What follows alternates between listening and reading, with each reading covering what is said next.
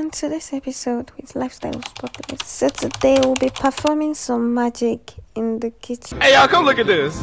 I woke up on this day with a strong urge, with a strong craving for chicken pepper soup. And I really want to prepare it myself. I think that it was like a cold day. Just small rain will fall.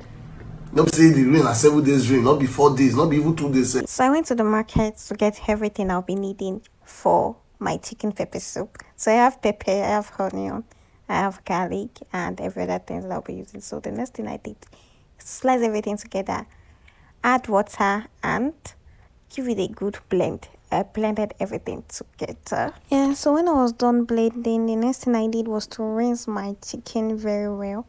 I rinsed everything together, and the next thing I want to do now is to season it with salt, seasoning cube, and all other ingredients that they had for pepper soup.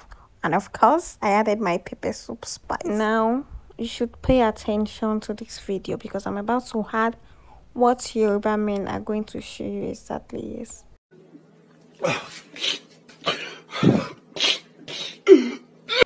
So after adding what Yoruba men are going to show you, then I want to give it a very good mix. Then I mixed everything together.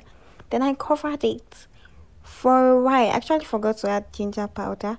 So I was cooking already before I added ginger powder. Then I added more water because it was a little bit too thick. Just like tea spices we say, if you have leftover chicken, bring it out. So that day I had leftover yam. Then I sliced it into my pepper soup. I had leftover scent leaves. I sliced it into my pepper soup. And ta-da! My pepper soup is ready. I